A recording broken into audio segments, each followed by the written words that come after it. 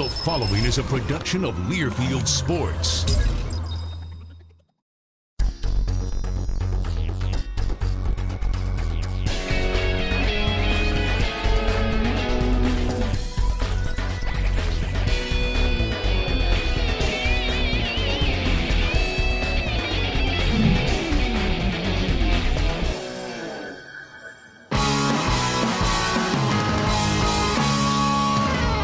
Hello and welcome to Spartan Sports Central. I'm Justin Allegri. San Jose State football team 1-1 after their 59-13 loss at the hands of number 5 Auburn last Saturday. We'll recap that game. We'll also talk to San Jose State head coach Ron Caragher about the upcoming bye week and the Minnesota game. But first, let's revisit the highlights at Auburn. San Jose State in War Eagle country. There is Spirit the War Eagle for the Auburn Tigers as the Spartans take on SEC opponent Auburn, the 5th-ranked team in the country, the first time the two programs have ever met. We start off with the first drive for Auburn, and quarterback Nick Marshall broke free on a draw play, and you thought, oh no, here's a great play. Hustling is Jimmy Pruitt and Simon Kinnett to force the fumble and give the Spartans the ball back after a touchback in the end zone to start off the game. San Jose State, however, could not convert it into points. Next Tigers possession, they drove 67 yards on 11 plays, finishing with this Ricardo Lewis touchdown to make it 7-0. San Jose State would strike back on the first play of their second drive, a beautiful pump fake from Blake Jurich to a 75-yard touchdown score, Tyler Irvin, and it made it 7-7, Spartans and Tigers. The run game, though, for Auburn was evident early on between Nick Marshall and Cameron Artis-Payne. The Tigers had 230 of their 358 yards on the ground for the day from those two players. Here is Artis-Payne with his first touchdown on the day that made it 14-7 in favor of Auburn in the first quarter. Spartan quarterback Blake Jurich also had a successful day on the ground. He had 13 carries for 59 yards total. Here was one of his draw plays that he brought back up the middle, sliding for the first down. However, he did throw a couple of interceptions to a very good Auburn defense. This one is picked off by Jermaine Whitehead, who returned it for 19 yards, and this is already his second interception of the year. Then Quan Bray went to work for the Tigers on this punt return, staying on his feet through multiple tackle attempts for a 55-yard punt return for a touchdown, making it 28-7. Artis-Payne then went to work again on the ground and added his third touchdown of the game, taking a commanding 35-7 lead for Auburn. Spartans would respond with a nice drive, though, that we'll cover a little bit later on here more in depth, but it was Tyler Irvin who started with a 33-yard return on the kick to set up a nice field position for San Jose State. After a couple of first downs, Austin Lopez knocked in the field goal from 27 yards out, his 40th career field goal, which passed Joe Nenny for second all-time at SJSU. Ultimately, San Jose State loses the game. They fall to 1-1 on the season. Auburn improves to 2-0 overall on their year, 59-13 the final score. Here's San Jose State head coach Ron Caragher after the game. I told the players no need to hang their head. I thought we played hard. I thought we came out fast and played some pretty good football. And the most important thing in this game is coming out, being a team, playing together. And I think there's some really good experiences, and we knew that coming in, some valuable lessons. I'm thankful for the opportunity to play this game. I think our guys can learn some good things. It's a good team, and we knew that coming in. And I thought there were some big plays made by the guys. I liked how the defense came back. Great effort right off the bat. I think it might have been Forrest Hightower, Lawrence, or Jimmy Pruitt. Okay, came flying in and great effort, stripped the football from their number 14, and that was great stuff. We want to see a team that plays like that. And I was real encouraged. Blake, he was getting bearing, pressure was bearing down on him. He threw a beautiful touch pass that Tyler Irvin caught for a, 50-some yard plus touchdown. And it was good stuff. And I think we were battling, we were competing, and things just got away. They're a good power run team, and they do some good things, and they have some good players and well coached, and you combine all those, and you got probably a top 10 football type team. So it was good. There's some encouraging things we can learn from. We go back and watch, but all in all, it was that's a good football team, and when you play them, you just have to play really flawless football for 4 quarters, and it kind of got away there. Time now for this week's Lexus Drive of the Game, and for it we'll go back to Auburn and a drive that the Spartans had that resulted in a field goal for San Jose State. And kept it close in the second quarter. San Jose State drive starts with Tyler Irvin returning for 32 yards from the kick to the San Jose State 33-yard line. Good field position for the Spartans to start off their drive. San Jose State would then go to Limahai Hifo on back-to-back plays. The first carry getting 3 yards, then Hifo was stopped by the Auburn defense on his second try. That made it 3rd and 7, but Blake Jurich connected with Tim Crawley here over the middle for a 9-yard gain and a big first down on this drive. After that, it was back to Hifo, this time running over right tackle to grab 13 yards and the second consecutive first down for San Jose State into Auburn territory at the 42-yard line. After a Tiger offside, Hifo ran right for a short gain, leaving the Spartans with a 2nd and 3. Jurich went for the big ball down the sideline and a spectacular catch by Tyler Winston, tiptoeing the line to make the grab in coverage for a gain of 22 yards. That set up first down and 10 from the Auburn 13-yard line. Jurich would run it out for 5 yards and then take a shot at the end zone for Tyler Winston, but it would fall incomplete. The Spartans on 3rd down would go for a short screen pass that left them just shy of a first down to Tyler Winston. On came Austin Lopez for the 27-yard kick. That was good, and in doing so, he passed Joe Nenny for 2nd place all-time on the field goal made list at San Jose State with number 40 in his Spartans career. Overall, the drive was 10 plays, 57 yards, and in 4 minutes and 49 seconds, resulting in the Austin Lopez 27-yard field goal kick. And that is this week's Lexus Drive of the Game. Now we'll step outside of football and look at some of the scores from around the rest of San Jose State athletics in the last week of play, including soccer and volleyball. Spartan Volleyball played their home opener at Spartan Gym, located inside the newly renovated YUH building, against St. Mary's last week. Tiana Roy had 9 kills to lead the Spartans, but the contest did not go in their favor as the Spartans fell 3-0. Spartans also played a doubleheader later in the week, and here are the 2 results from those 2 contests. Now the team will have 7 matches on the road before they return home for a Mountain West Conference matchup against New Mexico on September 25th. That game will be a 6 o'clock start time. Both Spartan soccer coaches got their first win at home this week. Head coach Simon Toman of the men's team picked up a convincing 4-1 victory over the University of Massachusetts last Tuesday. Ruben Watt got things started early for the Spartans with an open net goal assisted by Rory Nibbs and Jonathan Kalunga. Nibbs would go on to post 4 points in the contest, scoring 3 goals in the second half, including this one with a great second effort coming out of the young sophomore. The Spartans sealed the victory with this lead pass by Jonathan Kalunga to Nibbs. They got the 4-1 victory over UMass, but lost later in the week to Stanford 2-0. Here's the numbers from that game as well. Men's soccer returns home on September 19th to face the University of Pacific.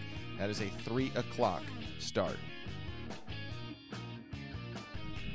Head coach Lauren Hansen led the Spartans to a 1-0 victory over Sacramento State, then took the team on the road to secure a 4-0 shutout victory over the University of Pacific. Gabriella Stang stayed hot on the season with an unassisted goal just 18 seconds into the match. Rivera made it 2-0, capitalizing on a misplayed ball by the Pacific goalkeeper. In the second half, Gabriella Stang offered a perfectly placed corner kick that was headed in by Alexis Villegas to give the Spartans a 3-0 lead. The women now have a long road stretch until they face San Diego State at Spartan Soccer Fields on September 26th at 2 o'clock. We'll take another break here on Spartan Sports Central. When we return, Coach Caragher will be in studio to talk about the game and look ahead to Minnesota. More on Spartan Sports Central when we return.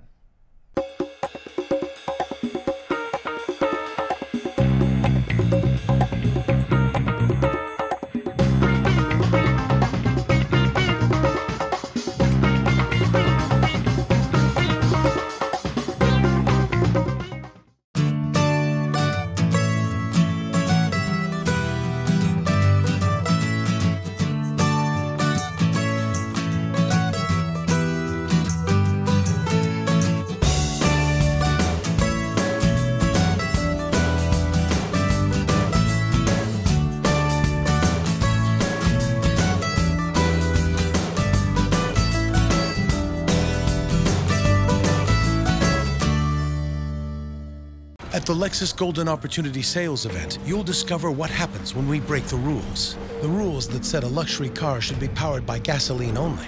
we introduced the world's first luxury hybrid. And now, 85% of all luxury hybrids on the road are Lexus hybrids. The result? The gold standard of luxury hybrids.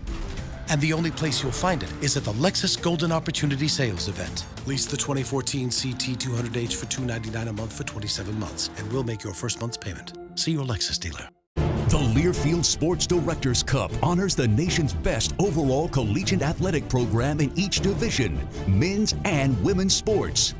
The prestigious award continues its reign as the crowning achievement in college athletics. To follow your favorite team, like us on Facebook.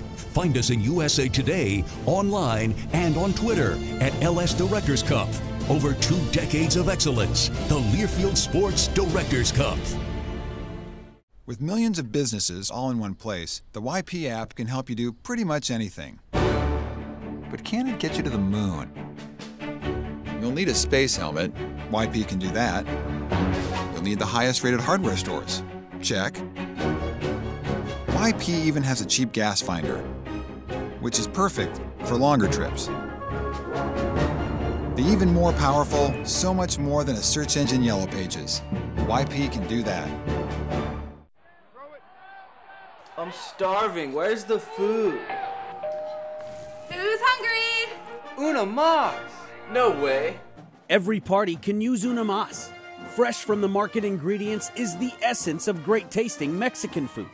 We grill our chicken and steak to perfection, and our fusion of traditional Mexican dishes means delicious, healthy choices for you.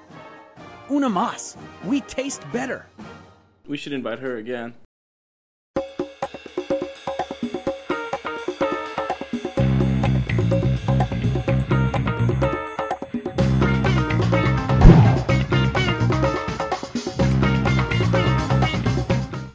Welcome back on Spartan Sports Central, now joined by San Jose State head coach Ron Caragher. And Coach, we knew it was going to be a tough game in Auburn. Number 5 team's always going to be a tough team at their place. What did you now, looking back at that game, what did you and the coaching staff and the team learn from that game? Well, I think it was a great opportunity to learn from that football game. They're an excellent team, as you mentioned, not just from a schematic standpoint, but a talent standpoint. They're very good, as we knew going into it. I think it's a great opportunity for our team to learn from situations. Their offense was very diverse. They do a lot of things, and they do it at an up-tempo speed. So we have to be able to adjust. And then from an offensive standpoint, same thing. They're very good on defense. They're big up front. They're athletic up front. And we need to hold our blocks just a bit longer, whether it's run or route certain depth, throws, everything. We just need to be in tune, to be the team we want to be. And so I think as we take in this game against Auburn, we go back to the drawing board and we get to emphasize with our players, hey, it's the little details, those little things, because we could have been, that game could have been closer than it was had we finished certain plays and done things. But all in all, Justin, the effort was good. I was pleased. We made some big plays. We competed well with them, and we just can improve moving forward. Yeah, that's one thing you wanted to see, effort and intensity. And I think that was there, evident in the first drive of the game for the defensive side, where Nick Marshall breaks free. You think, all right, here Auburn has their first touchdown of the game. Not to be, because of good hustle play. Yeah, great trademark for our defense right there. We want that to be a vision. Never quit, never give up. Always running, and Jimmy right to the very end before their quarterback went in the end zone for a touchdown. He knocked the ball loose. So we love the hustle. We want to continue to improve in the execution area. And how about Blake Jurich? We saw him very good against North Dakota, and obviously a tougher defense that he was facing this week. How did you feel that he did? I know a couple interceptions, one maybe not so much his fault, but how was his performance? I think pretty good. When you consider on the road, this is his second start in front of 90,000 fans, top 5 team in the country. You throw those factors in, it's a challenging environment for any quarterback to go in there. And Blake, in his second start, made some big plays. The wheel route he threw to Tyler Irvin was, he got hit and drilled right after he threw it. And that's a sign of a good quarterback. He can hang in there and throw an accurate, catchable pass under rush of the opponent. So I was pleased by his performance. I thought he did well. There's some areas we can fine-tune again there, but all in all, it was a good performance. Well, a couple things to follow up with that. He wanted to come in after taking a couple more licks late in that game. Saw you guys on the sideline talking about it. What was that conversation like? And you ultimately said, hey, Blake, you know, let's sit this one out near the end of the fourth quarter there and bring Joe in. And I played him up through there because let's face it, he hasn't played a lot of college football. He's a fifth-year senior, and he has one start under his belt. So it was early in the fourth quarter, and I thought I just wanted to get some success, gain some momentum for the first unit. I knew the game was pretty much tough at that point, but I wanted to get some momentum, and he got hit pretty hard, and we seemed to think he'd be okay, but we thought we'd have to do x-rays, precautionary. And after we told Joe he's in, Blake came up to me and says, "How come? Why aren't I in?" And I said, "Blake, I'd be crazy to put you in right now." I said, "Hey, you rest, you recover, and it's nice to see Joe get in there and have some success." So he did a good job moving the chains and completing some passes. Well, I mean, I guess the next question is, how is the health of the team? We saw Blake get knocked down a few times. Christian Taga was on the field once.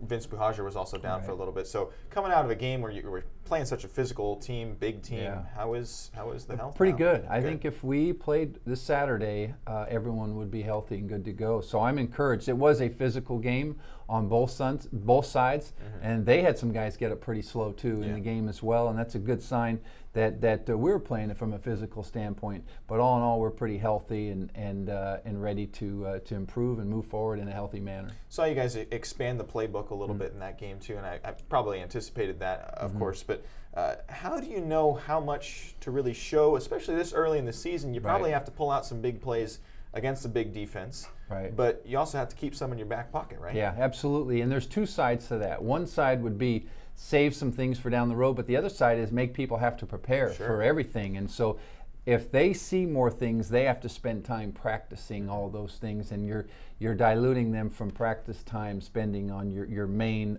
style of offense. So I think it's good. We have a wide array of things we do offensively. Coach Doherty, very creative. Coach Malley, Coach Carter, Coach Rowland. The offensive staff guys can be creative, and I think we have some good things to do. And we implemented some didn't work so well, but that's okay. That's part of the game and part of trying to move the chains. One of those plays you guys threw out there this week was the flex out, the two tackles in front of wide receivers, and we saw that last year. But the variation this year was it was a quarterback draw play. Worked great. Right, it did, and we give the quarterback the option in that play, and we had a fold block. Brandon Monroe led up on the Mike Backer, and I think it was a 12-14 yard gain, big first down, and so it's nice. And now people have to spend practice time defending that, and it was an effective play. Well, I want to also talk about, you talked about some of the maturity playing in an Auburn team, but how about Forrest Hightower? It's a guy that came in as a starting role this year. He had a couple of tackles for loss against North Dakota. He had another half tackle for loss. He was flying again all over the place.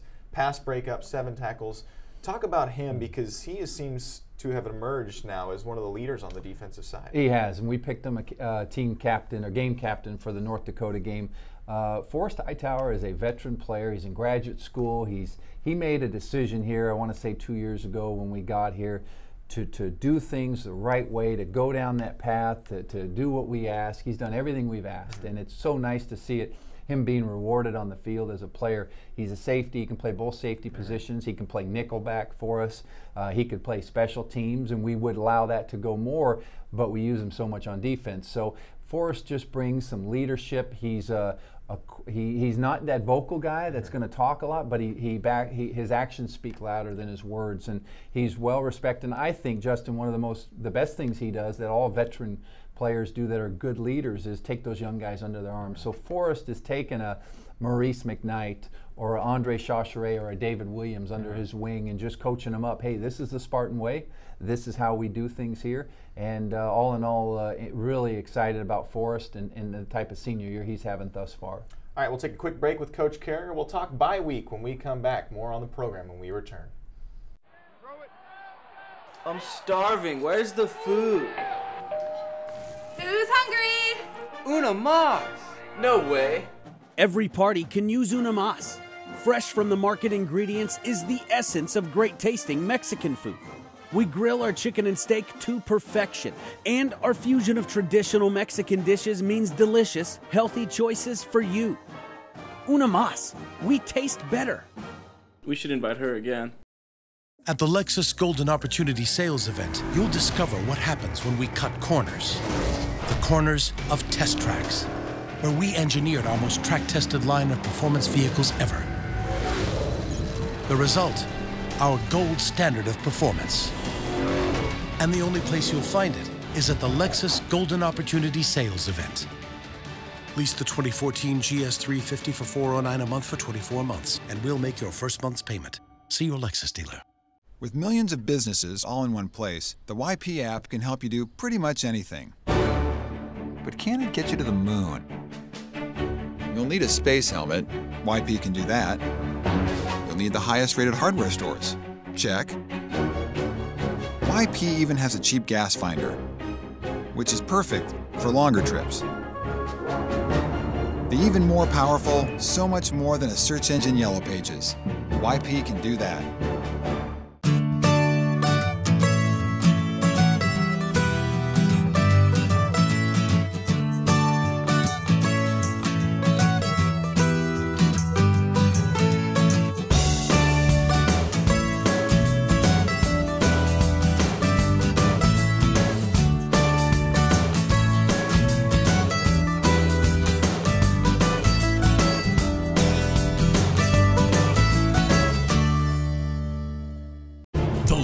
Sports Directors Cup honors the nation's best overall collegiate athletic program in each division, men's and women's sports. The prestigious award continues its reign as the crowning achievement in college athletics. To follow your favorite team, like us on Facebook. Find us in USA Today, online, and on Twitter at LS Directors Cup. Over 2 decades of excellence, the Learfield Sports Directors Cup. Welcome back on Spartan Sports Central. Still here, sitting here with San Jose State head coach Ron Caragher. And Coach, going into the first bye week now, so an opportunity to really maybe take a look at the team 2 games under and see, all right, what do we need to change? What do we need to evaluate? Definitely. Bye weeks can be very helpful to a team's development, a young football team. It gives you some extra time to work with your players. And we're looking at it as really an introductory week to Minnesota, week 1, if you will, of 2 weeks preparation for them. But also a chance to further develop our young players, to bring them along schematically, fundamental-wise, and then also to give some of our players a little extra time to heal and get healthy. Because even though we are healthy, there's some tired guys out there from really since August 1st. We've been going nonstop, and so it'd be good for them to get a few days off next weekend. Well, you had the one game against North Dakota where you got a big win, and then the other game against Auburn where it's a tough team. So you had 2 kind of contrasting games to look at. How do you try to sort through what's going good, what's going bad when you have 2 different styles of games? Yeah, I think really it hones down to us. It's not necessarily the opponent, even though those outcomes were very different. But I think just focusing on us, who we are, what we do, how we execute, how our players are continuing to develop in our schemes and bringing them along. I think, as I mentioned before, it's so important as a team to get better each and every week. And were we better than in the Auburn game against North Dakota? We very well might have been. We just played a different opponent and a really good team. And I think that's the point. Over the course of a season, continue to get better. And there's some areas to shore up. We know that. And there's some areas that we're good at. And we want to continue to be good in those areas, but shore up the areas that we feel like we can improve in. Well, now one thing that Spartan fans are going to see differently next week at Minnesota is running back. Jared Lawson will return next week. Correct. And if you look at it, the starting depth chart coming into fall camp, you had Lawson and Tucker. Didn't have Lawson for the first 2 games, didn't have Tucker last game. Correct. And those are 2 good backs, a 1-2 punch. They both bring different strengths to the table, and they're well respected by their teammates. But we'll really welcome both those guys back. Thomas Tucker is a big play guy. He can catch the ball well. He can run perimeter routes. He makes people miss in the space. Jared Lawson just has a knack for finishing forward and turning something into a 1 or 2 yard gain into 3, 4, or 5 yard gain. So we're excited to get those 2 going. Now Jared's been practicing those. He has. He's been working hard. He's been down helping our team out, being a team player and being on the scout team and simulating the opponent, but we'll welcome him back with the offense. Now you and I were talking, he's not a guy you want to have a chip on his shoulder when you go up and play against him. No, you don't. He plays hard as it is, and if he comes out the gate with that chip on his shoulder, he's formidable. He's tough to bring down. He's tough to tackle. He's a very good pass protector, all those things. So we're really excited to have him back, not just from a running back standpoint, but from a team standpoint, an energetic standpoint. He brings a lot to the table. Now, we talked about this last year, Coach, going into the first bye, trying to find a team identity. And it's something throughout the course of the season you ultimately find. Don't know how you find it, but you do. What would you say the identity of the team is now, and are you still trying to find what's going on? Because I know last year, maybe we'd say the Hawaii game last year was really where we found out what the identity of the team was. True. Yeah, thus far, I would have to say defensively, we play hard, we run to the ball. Our guys are getting lined up, as tough as it was the Auburn game to get lined up. Sometimes they did some last-second shifts and motions that were challenging, but I think we're playing hard, we're tackling, we're rallying to the football. And I think that's kind of our theme on defense, and I think from an offensive standpoint, I think we're doing a good job moving the chains, making big plays. And I think that's been beneficial, whether it's Blake with his arm or his legs, or Tyler Winston or Tyler Irvin as well. But we have some nice explosive plays, and I think we can kind of hit people from anywhere on the field, and we have to make them defend the entire field, width-wise and length-wise. Well, Coach, I know you maybe not had a chance to really watch too much of Minnesota yet, or really prep for them yet. But what can you tell us about the Golden Gophers team that saw last year in Minnesota and going out there again? Yeah, they are a big physical football team. When you think of Big Ten football, you think of the power run game, you think of teams being physical, and they're definitely right up that alley. And last year they ran for a lot of yards on us, and we need to not endure that. We need to be able to put a stop to it and force them to do things they're not as comfortable doing. So that's the kind of team. Defensively, they play hard, they run to the ball, they're a 4-down front. But it's going to be a challenge going back, another road game, this trip to the Midwest, but one our guys will embrace and they're very much going to look forward to.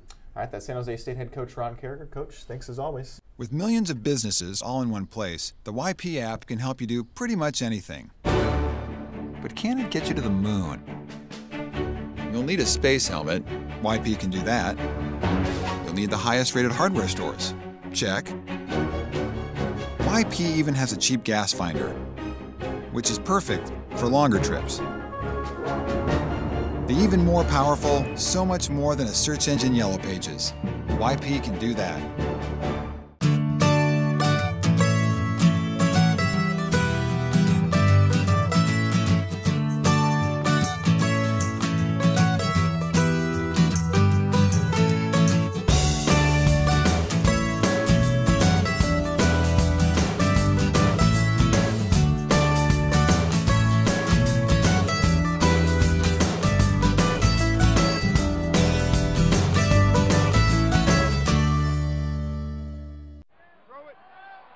I'm starving. Where's the food?